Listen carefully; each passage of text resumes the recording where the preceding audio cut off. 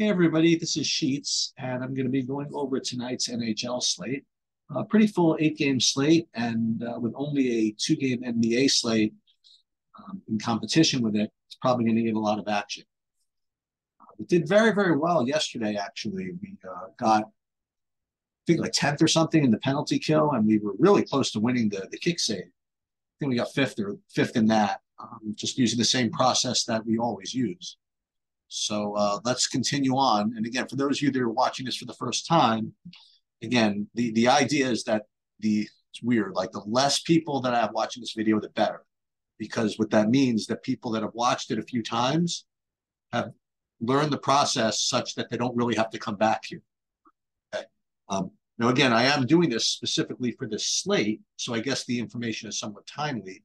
But the idea is that I want to give you a process to utilize such that, yes, you do have to access good projections and good tools and things like that, but to not have to always come back for these breakdowns. It's not even really a breakdown. It's just really going to be just kind of a tutorial on how to use the information that we already have to build lineups. So anyway, let's take a look first. Same thing. First, we look at the team totals. Then we look at the sheets. Then we build hand-built lineups. Then we build SaberSim lineups. Then we build contest sim lineups. That's it. And it's up to you to figure out which ones to utilize. If I knew exactly the answers, then this game would be solved. But again, it's just all a nice process that, if you don't want to spend 7 hours on this stuff, but you want to put some good work into it, I think this is a good way to handle it. All right, so let's just first get an idea. So you have the Kings at 3.7. Then you have Detroit Rangers at 3.5 or so. Islanders 3.5. Nashville's a little higher at 3.7. And then Colorado at 3.7. Vancouver all the way at the end of the rainbow here at 3.9. So that could rate to be a good late night hammer to play. And you guys know I love to play those late night games. Not that I really love to play them. It's always good to know that you have a shot, especially when you usually have teams like the Kings and the Canucks and the Oilers who play in these types, in that part of the country or that part of the continent where you can have late games. Anyway, so we're expecting to get good team totals and good fantasy scores from maybe the Kings and the Canucks, Colorado. But let's just see. Let's take a look at our sheets here. We'll take a look at the individual rankings, and then we'll look at the stack rankings and see if we can't make heads or tails. But again, let's not get too fancy about this. We're rating these guys by what's called Sheets Value Score and combination of point per dollar and just raw fantasy points. And all we're looking for are a bunch of dudes that play for the same team that rate pretty high. And also, it'd be nice if they were on the same line as well. That's a primitive way of saying that we want good correlation of well-projected players. So the first thing I notice, and this is my first time looking at it, I noticed two things. One is, wow, it'd be cool to get to these two guys, right? Because the number 1 and 2 overall values on the slate, you have McKinnon with a 46 Sheets value score, which is really, really big. And if you can get him with Rantanen, I mean, it's going to be expensive, but if you can make it work, it's a really good play. Then you have Nichushkin, who is on the same line, who is also top ranked. Same even strength line, same power play line. So the goal is to see if you can get to these 3 dudes. Okay. Can you? I don't know. It's usually hard. Very expensive. The next thing that I notice is this guy. Right. So if Anders Lee, who's 3,200 on a number 1 even strength line. So that is extreme value that you are going to have to honor, whether it be stacking them or, stacking his line mates or at least a one-off. And then the other thing I noticed, without looking too far down, you have Kyle Palmieri, who's 4,100, who rates really high. And lo and behold, they are all on the same. They're not exactly on the same line. Okay. So Lee's on the first even strength line, second power play line. Palmieri, second even strength line, first power play line. And then the other thing I notice is that these other Islanders are all rating really well. Okay. So it takes very little to look at this slate and Bears Brock Nelson to realize what's going on here. You have the Islanders as the value, and you have Colorado as the spend up. And if you can use the Islanders to get to Colorado, that's great. Otherwise, you could just fully stack the Islanders easily. The other thing I noticed is Nashville. Right? So Nashville, they have Forsberg and Josie, top two. Yeah, it's not quite as good. What I don't see is any of the Vancouvers. The aforementioned Vancouver spot, nobody's really rating all that high or that well. So I guess from a double handle perspective, we should say, okay, let's see if we can get Colorado and the Islanders in together. If we can, great. If not, we have to do something else. So let's look, before we even look at the stack rankings, let's see if there's any cheap goalies that we can look at. Igor, 8,100. Gustafsson, 7,600. And you're probably going to need the savings if you want to get to these Colorados. So we'll probably start with the Minnesota goalie, which was who? Gustafsson. Now, before we even build, let's look at the stacks, the stack rankings here, and we rate the stacks by 3 different metrics. One is just by raw points. As you see, Colorado is clearly a standout there, followed by Vancouver, Nashville, Rangers, Devils, everybody. When you rate them by point per dollar, the Islanders, as I should come as no surprise to anybody, would be the top value stack. And then when you combine the two, you're getting Colorado and Nashville, and then with Islanders close behind. So, you know, the only issue we're going to run into is that what I'm describing is probably going to be extraordinarily popular. But we'll get to that when we deal with Sabreson. Let's just see if we're going to build a lineup with these dudes. See if we can't do it. Okay. Let's do. I mean, I already drafted. Oh, I didn't draft. Okay, I put dummy lineups. All right, so let's just start. Let's first of all let's put in the goalie so we don't forget. And he's already confirmed, so that's good. So let's just want to get greedy? You want to see if we can do this? We probably can't, right? And then Rantanen and then Nichushkin. Can you do this? There's no way, right? Oh, Nichushkin day to day. What is this? He's gonna be a game time decision. All right, well that's actually interesting. He didn't take part in the skate. All right, well let's leave him in for now. Maybe a little uneasiness about his availability might keep his ownership down. Maybe I don't know, but we'll be on top of that one. So if you play these 3 guys, I mean, can you play a 4th? Probably not. I mean, the one you'd want to play is Toes. Look at how expensive this is. Now you need to play 3,300 a man. Now the good news is I know that where we can start. We could start with the Anders Lee at 3,200. And now we're at 3,300 a man, so it becomes very difficult. But you can play Palmieri.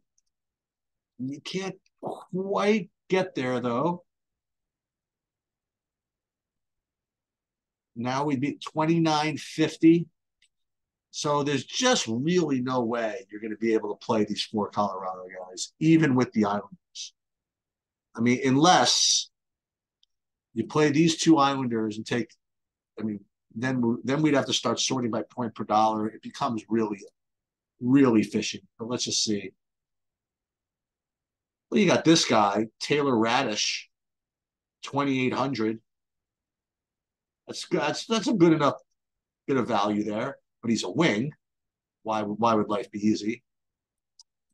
Let's see. What else? Are we just sorted by point per dollar if you want to really jam this in? Oh, look at this. Well, here's another Islander. 2,600 beats another wing. It's a little annoying. But you have this guy, Pago from the Islanders, who's 2,800 at center.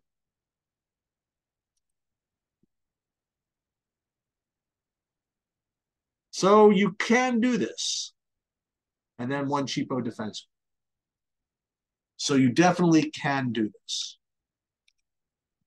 I don't know if I want to do it, but let's see, a $3,100 defenseman would be good here. 3,300 for Sherwood. Usually there's somebody. Nobody? Probably have to go down to goalie or something. Oh, we get the our favorite, the Vancouver guys, Ian Cole. So you can get in the 4 Colorados if you want to. But I don't know if I want to. What does it look like if I just take it nice and easy and play the Islanders? We'll play like these 5 Islanders or whatever suits us the best. So we'll play we'll go Dobson, Horvath, Lee.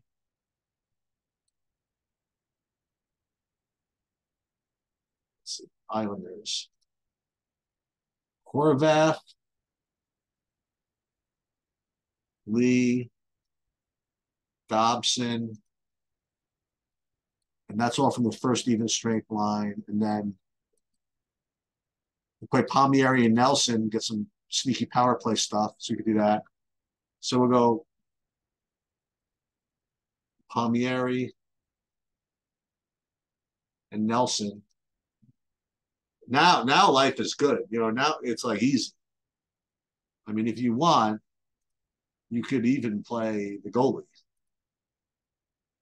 So now you could play these one-offs from Colorado, and you can't play 2 of them,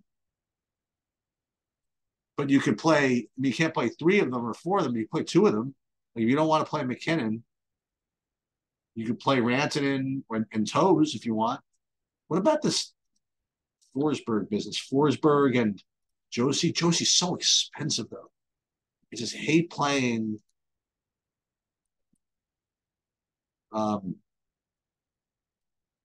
defensemen. They're so expensive. Let's see what this looks like. Nashville, Forsberg, Josie, but you can do it. Well, no, because you have to play a goalie, so that's why I can never play Josie. But you can certainly play these 5 Islanders and then do whatever else you want. So I think that's your primary decision, is whether you play Colorado and then fill in with cheapos, or play something really solid with all these Islanders together and then get really, really good plays everywhere else. I think that's the idea.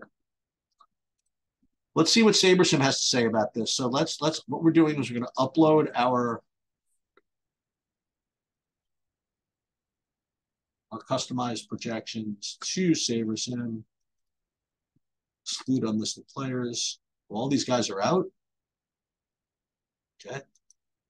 I'll have to fix this in a minute. But okay, so now we're here. We're going to build, I don't know, we'll build 50 lineups. I'm just curious what we get. Now, usually, I mean, this could go one of 2 ways. Either Sabersim's really good at getting these Colorado guys in, or you know what it might do? It might do like a one-off of McKinnon with all these Islander stacks. I guess that makes some sense. Or who knows? Maybe it just goes in a completely different direction, because I've seen that also. And then we're going to look at that, and then we're going to do the contest sims, where ostensibly or allegedly Sabersim will compare our pool of lineups with a field pool of lineups, like what lineups Sabersim thinks people are going to play, and see what lineups we're supposed to play given that information.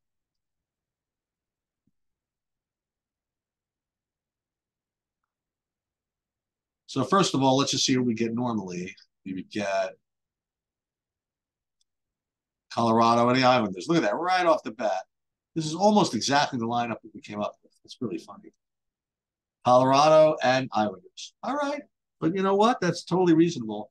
First thing I'll do is I will look at the stack exposure, and it's actually pretty reasonable, like normal type stacks. I don't need the 4-2 really, or the 5-0 or the 4-2-2. So we can X those out.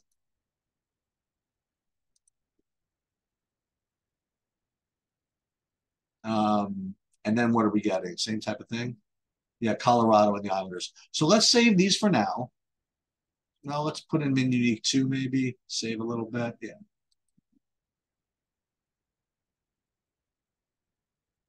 We'll upload our dummy lineups.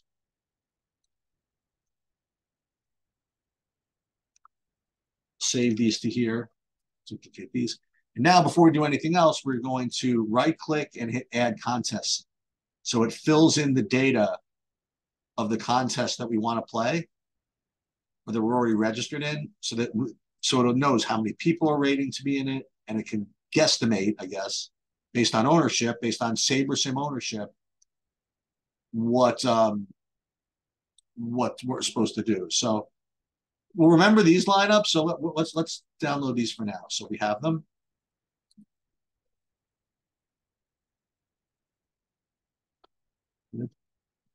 And then we're going to run the contest. Let's make sure they're both running. Yep.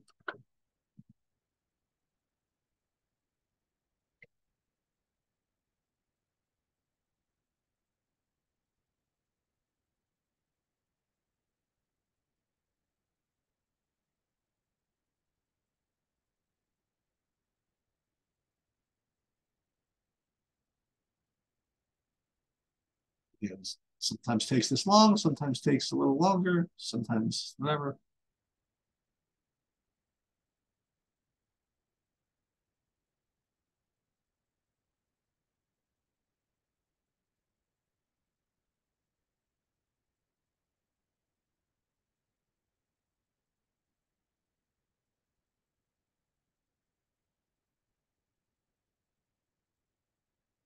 Sec.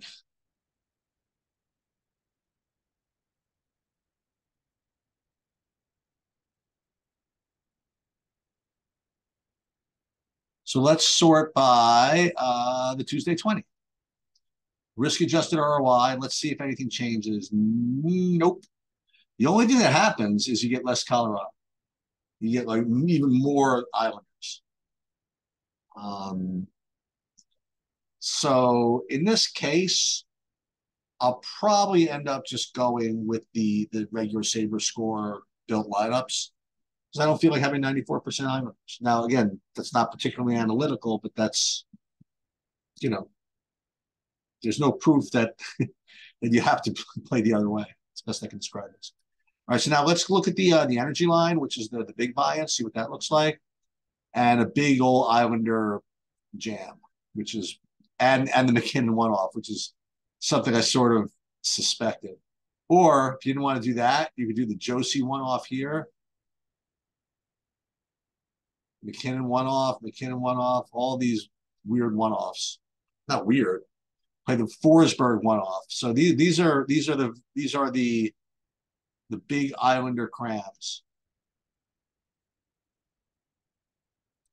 No, this one's kind of good because at least this one has two guys from the Islanders. I mean, from Colorado. So maybe we'll go with that one. What is this, Tomasino? Fourth EV line? I don't know if I need that. But for now, let's just keep this the way it is. Let's do the McKinnon one off.